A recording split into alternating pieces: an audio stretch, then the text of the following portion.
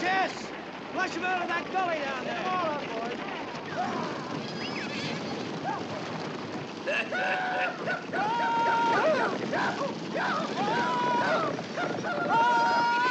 They're like two young bulls with a horns locked. Neither one of them gonna give an inch. You'd think they'd be satisfied to call it a dead heat and let it go at that. Oh, no, not Ed, not that boy. That's not the way I raised him. You just watch. All right. Move him out of there.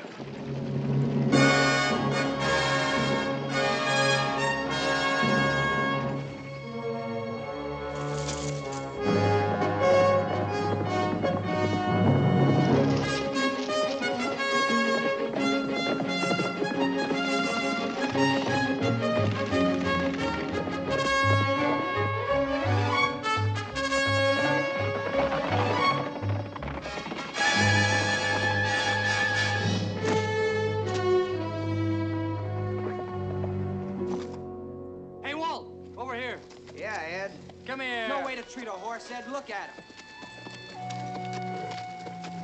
Come here.